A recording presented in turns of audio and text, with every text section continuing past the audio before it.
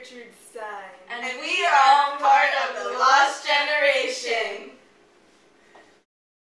The Lost Generation is a group that rebelled against America in the 1900s. Many Americans of the time were a part of one race and one culture and religion. However, the Lost Generation writers did not like this because they felt that America was not a success story and they wanted to be able to experience other cultures. This led them to leaving America and traveling to Europe, Paris and Pacific. Here they were able to write what they wanted instead of being conformed to only writing in the rigid Victorian style. We'll begin by talking about the person who created the Lost Generation, Gertrude Stein. This is a poem she wrote in 1914. A frightful release. A bag which was left and not only taken, but turned away was not found. The place was shown to be very like the last time. A piece was not exchanged, not a bit of it.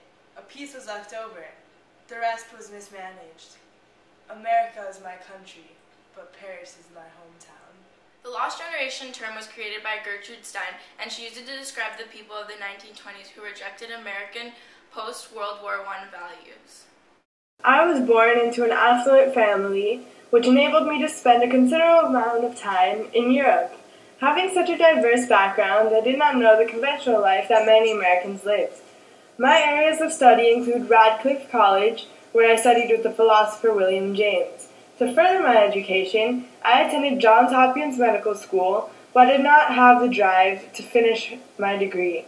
I used my knowledge of medicine and philosophy, particularly what I learned from James about stream of consciousness, and incorporated them into my writings.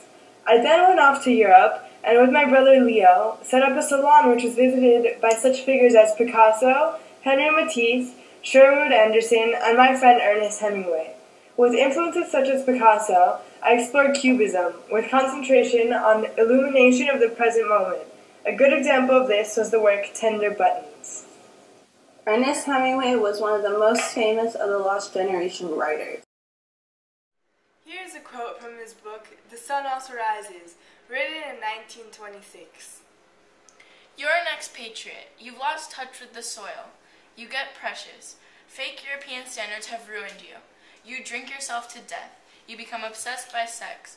You spend all your time talking, not working. You're an expatriate, see? You hang around cafes. This quote shows how modern his writing was, and why he did not like the conformity of writing that was going on in America. I am probably one of the most celebrated authors of my time. I am well known for my fiction. My take on fiction is something invented or imagined. Many topics were centralized around my love of embellishment of the facts. I did not have the education as many other writers of my time, rebelling against my parents' attempts to send me to colleges. My idea of education did not consist of lectures and research papers, but of life experiences and my love of reading. My reading centered around Russian writers such as Tolstoy and Turgenev. Tolstoy was a primary influence in my writing. World War I also had a profound impact on me as well, as I was an ambulance driver during the war. I hated the abstract, especially abstract words such as honor, glory, and courage. I held strong to old belief and symbolism, and I used symbolism to depict the Protestant religion I could not accept. I used observation and description in my works rather than rhetoric views. The concept of war fascinated me, as well as the experiences one could endure in a lifetime. One of the most famous works, Farewell to Arms, depicted the uselessness for words such as honor and glory, because they were not the first things in a soldier's mind as he walked onto the battlefield. My works were raw and dealt with the notion that one could be inside the character's mind, the concrete, and not around in the abstract view of my work. F. Scott Fitzgerald coined the term the Jazz Age, which describes the 20s. Here's a quote from his book, The Great Gatsby. He knew that when he kissed this girl and forever wed his unutterable visions to her perishable breath, his mind would never romp again like the mind of God.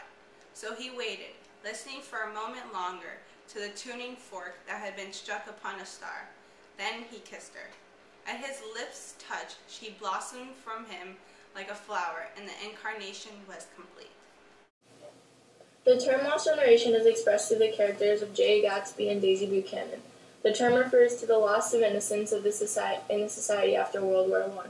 The Great War changed everyone's perception of life. Life was dominated by a pursuit of material wealth and social position, with a great abandon of morality. James Gatz, from a poor family in the Midwest, transforms himself into a millionaire through questionable means, bootlegging, and other illegal activities to create a new life.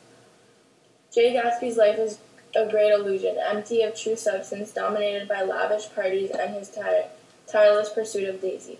Although Gatsby has transformed his humble early life into that of a dazzling millionaire, he remains unfulfilled and miserable. Daisy Buchanan, a debutante who marries Tom because he is rich, eventually becomes Gatsby's lover. However, she is cold and indifferent to him. She cares for nothing. Daisy's voice is the voice of money.